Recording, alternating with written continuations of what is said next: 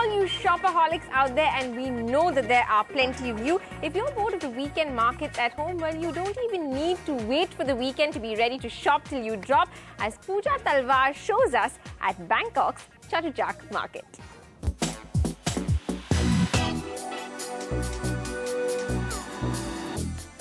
Welcome to Chatuchak Market, the mother of all markets here in Bangkok, which is truly a shopaholic's haven. Though it's a weekend market, starts on Saturday morning, but I'm here on a Friday night. Call me an early bird because I want to get myself the best bargain. This is the world's largest weekend market. Chatuchak comes to life every weekend. But before I took my early morning flight back to India, the incorrigible shopper in me just had to make this visit.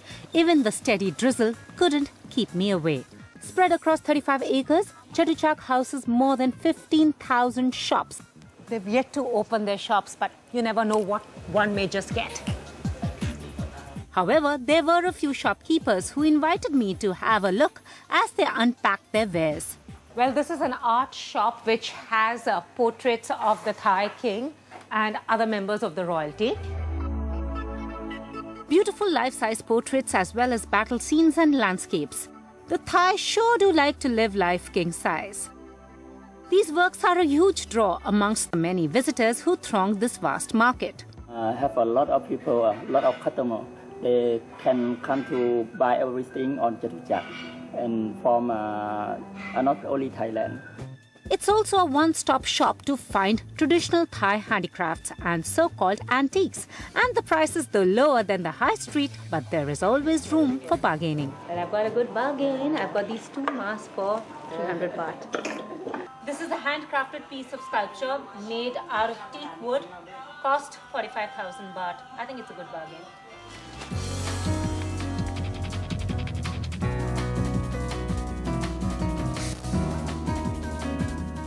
Aha, well, want to light up your life? Well, this is a must stop.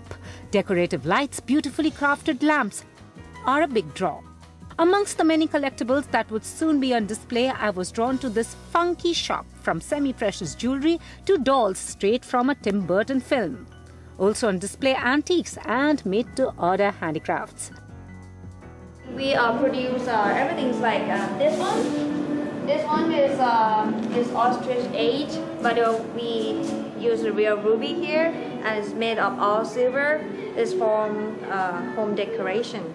So this is just only one piece, and we made it 8 months for just only piece. 18,000 baht. As I said, the good things in life don't come cheap. Well, the good thing about Chatuchak Market is you can get anything from 10 baht to something worth 1 million bahts. Bye bye my 1 million baht baby.